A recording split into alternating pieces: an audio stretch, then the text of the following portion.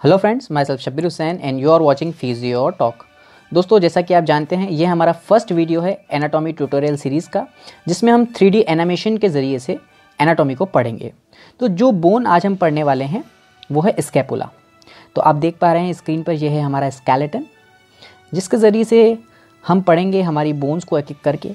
तो आज जो बोन हम लेने वाले हैं इस स्केलेटन में वो है स्कैपुला। तो ये रही हमारी स्कैपुला।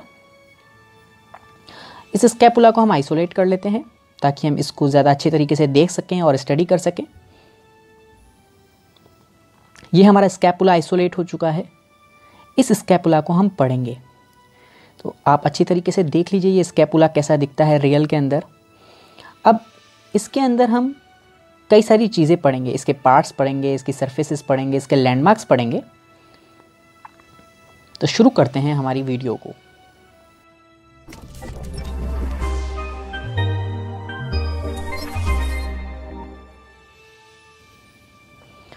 तो सबसे पहले हम स्कैपुला के पार्ट्स पढ़ेंगे।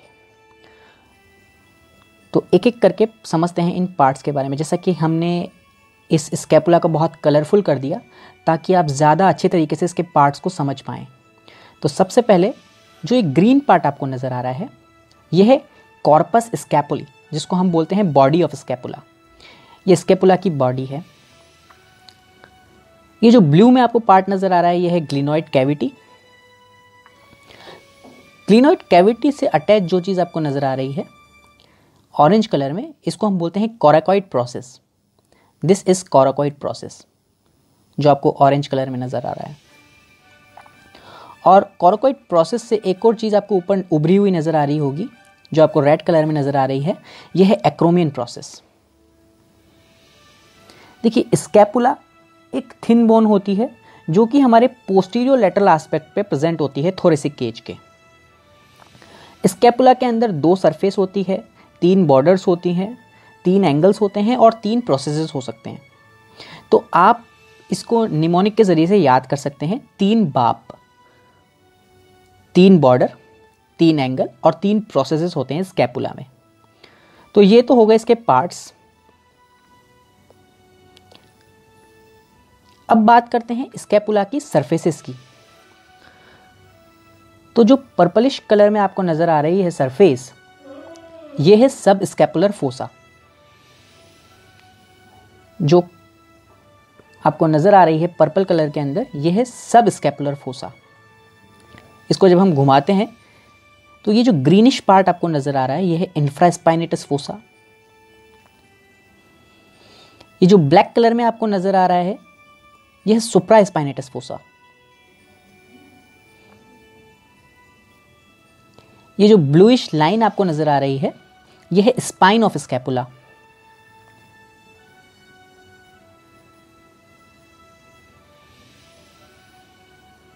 ग्लिनॉइड कैविटी से जो नीचे जा रही है सरफेस, इसको हम बोलते हैं लैटरल बॉर्डर। ग्लिनॉइड कैविटी के पास से जो आपको सरफेस नीचे जाती हुई दिख रही है, इसको हम बोलते हैं लैटरल बॉर्डर। और ठीक इसके अपोजिट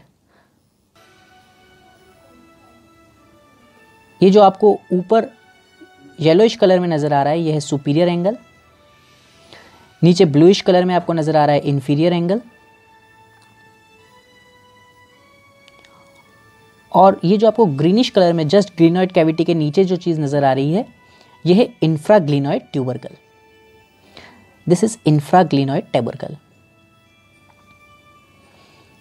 और ये ग्लिनॉइड कैविटी और एक्रोमियन प्रोसेस के बीच में जो चीज़ आपको नज़र आ रही है, यह है स्पाइनोग्लिनॉइड नॉच।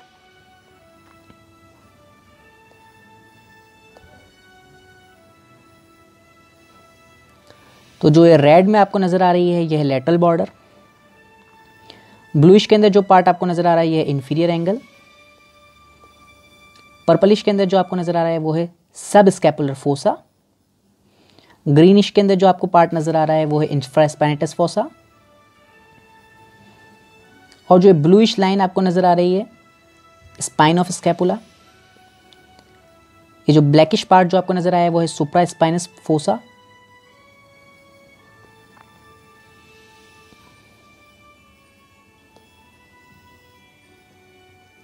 और ये है क्लेविकुलर फैसेट। ये एक्रोमियन के ऊपर आपको ये जो दिख रहा है ग्रीनिश पार्ट, ये है क्लेविकुलर फेसेट। यहाँ पर एक्रोमियो क्लेविकुलर जॉइंट बनता है। तो दोस्तों ये थी सरफेसेस स्कैपुला की सरफेसेस जो हमने पढ़ी है। आप इसको याद रख सकते हैं इजीली। जो लेटरल और ग्लिनॉइड एंगल है लार्ज होता है, जो कि ग्लिनॉइड कैविटी बेयर करता है। जो डॉर्सल सरफेस है वो कॉन्वेक्स है। The dorsal surface is convex and is divided by the triangular spine into the सुप्रास्पाइनस and infraspinous fossa. जो उसकी थिकेस्ट वॉल है वो है लेटरल बॉर्डर, जो कि रन करती है ग्लिनॉइड कैविटी से इंफीरियर एंगल तक। ये ग्लिनॉइड कैविटी से इंफीरियर एंगल तक रन करती है लेटरल बॉर्डर।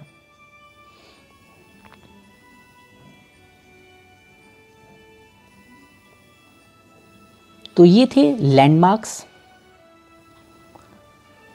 एंगल्स की हमने बात करी, इंफीरियर एंगल,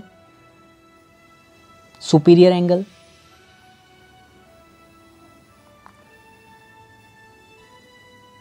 सुप्रास्कैपुलर नॉच, ये हमारा इंफ्राग्लिनॉइड ट्यूबरकल,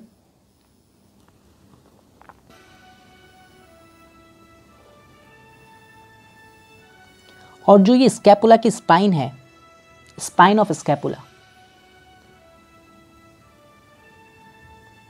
ये एक ट्रायंगुलर प्लेट होती है जो 3 बॉर्डर और 2 सरफेसेस जिसके ऊपर आपको मिलेंगी।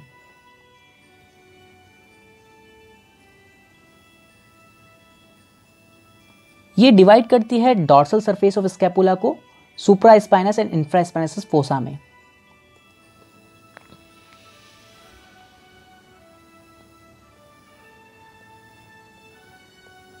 ये जो आपको एक्रोमियन प्रोसेस नजर आ रहा है,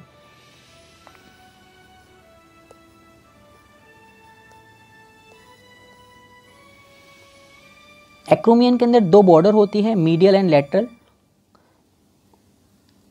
और एक फैसेट होता है क्लेविकल के लिए। ये ग्रीन कलर का जो आप देख पा रहे हैं क्लेविकुलर फैसेट, जो क्लेविकल के साथ जॉइंट बनाता है।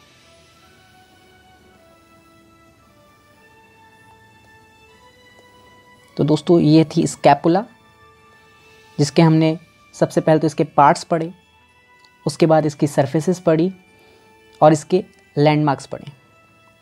ये वीडियो हम ज़्यादा बड़ी नहीं करना चाहते, क्योंकि जितना शॉर्ट रहेगी उतना आपको याद करने में आसानी रहेगी। तो आप इस वीडियो को रिपीट करके देखिए और याद करने की कोशिश करिए, क्योंकि 3D वे में हमने दिखाया है आपको कि किस तरीके से स्कैपुला के कौन कौन से पार्ट्स होते हैं।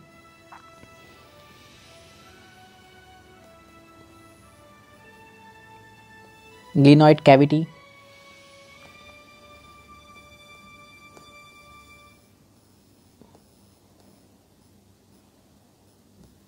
ये ब्लूइश कलर में inferior angle,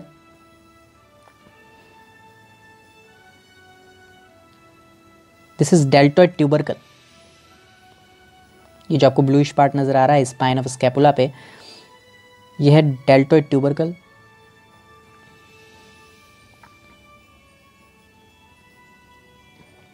this is इंफ्राग्लिनॉइड tubercle. ये पोस्टीरियर सरफेस है स्कैपुला की जो कॉन्वेक्स है। ये कोस्टल और एंटीरियर सरफेस है स्कैपुला की। तो ऐसा दिखता है हमारा स्कैपुला अगर हम इसको 3D में देखें। उम्मीद करते हैं आपको आज की वीडियो पसंद आई होगी। तो दोस्तों आज की वीडियो में हमने कोशिश की स्कैपुला को पढ़ने की। अगर आपको ये वीडियो अच्छी लगी हो तो लाइक, शेयर एंड सब्सक्राइब करना ना भूलें।